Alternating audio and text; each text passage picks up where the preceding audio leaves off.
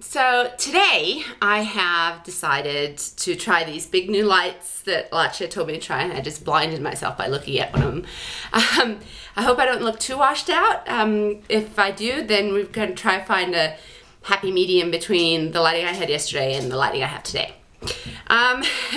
So today I have finished everything that I'm going to do with my preparations apart from my mascara, because I've got a new mascara and I thought I'd try it for the first time with you guys. So again, the Makeup Forever foundation and the liquid blue eyeliner with Makeup Forever. And I don't have any lip gloss on yet. I feel kind of naked without it, so if you don't mind, I am going to stick some on because I feel like it's like foundation lips city if I don't put some on. So I'm going to do that. And then I was in the grocery store yesterday, and I always go by the makeup section because it's always fun. And I saw this new range. I don't know how new it is, but it's a new range that Almay is doing. It's called Intense iColor, but with eye like an Apple iPod iColor sort of thing. And basically it's a line of products for your eyes that is supposed to match your eye color. Well, work well with your eye color. I thought I'd give the mascara a try. I probably should do the whole line, but I mean, how much money are you supposed to spend on makeup in 1 week? I don't know. So this is the Almay Intense iColor Volumizing Mascara, and I have it, it's for blue eyes, and I have it in brown Topaz. They also have this one, which is black, but it's called Black Steel, and it's also supposed to be for blue eyes, and it's yeah, you can see that it's light interplay technology. So I'm assuming that black, the shade of black that they use in that mascara is supposed to work with blue eyes.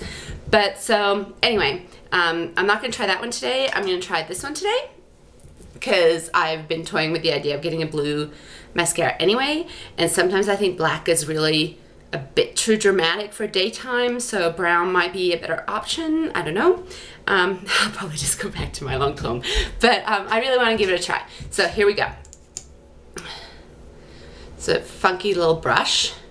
It's got very short bristles, I think. And okay, so I've got to take the gunk off the top. And then put it on. And the other thing I'm going to tell you guys about today is my nails, because I tried doing my own nails with the OPI that I got from Sephora on Friday.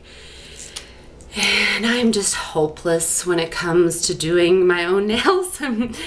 I touch them too early, I don't shape them right, I get bored with the cuticle issues, and generally bump into my own nails as I'm doing them, so they just turn into a bit of a mess. So yesterday I decided, as I went and got my pedicure at my local nail salon, run by your local friendly Vietnamese, that I would get my manicure done.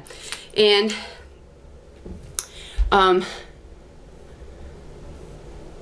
I was sitting there, I was looking at their price list, and they have a new thing that I'd actually heard about a few months ago when someone on Twitter was talking about getting fake nails, and I was researching the different kinds of fake nails because mine are always brittle and I always break them. They're not actually brittle, but they're weak, and I always break them.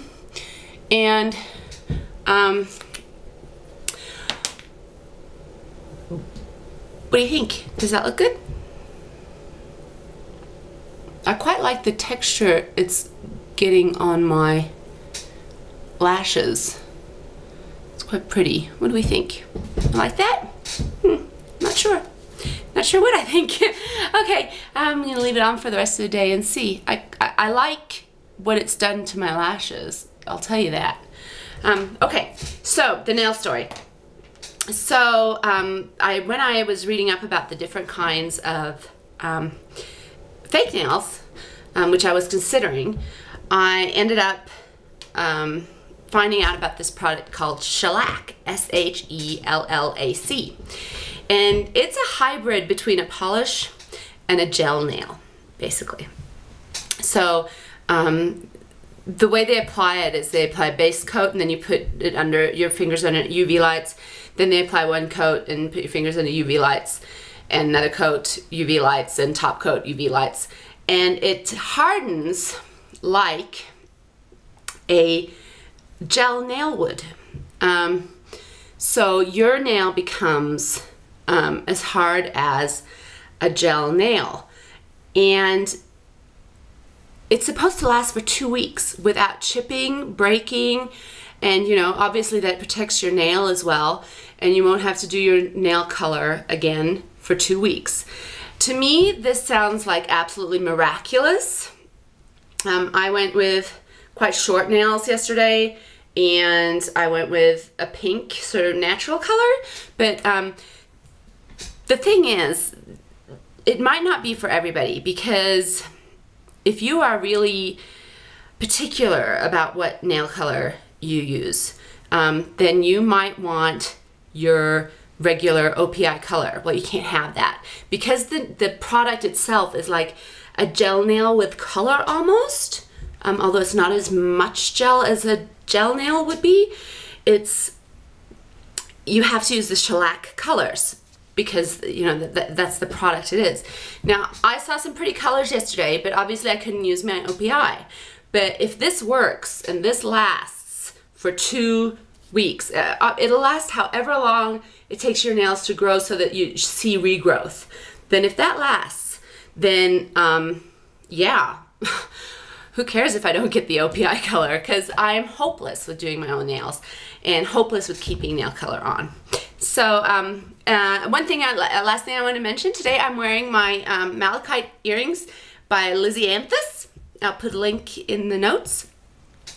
They were made for me special by the girls at Lizzianthus in Britain, and I absolutely love them. They match my malachite bracelet that my husband got me in Chile. So yeah, I'm really excited to give them a little plug.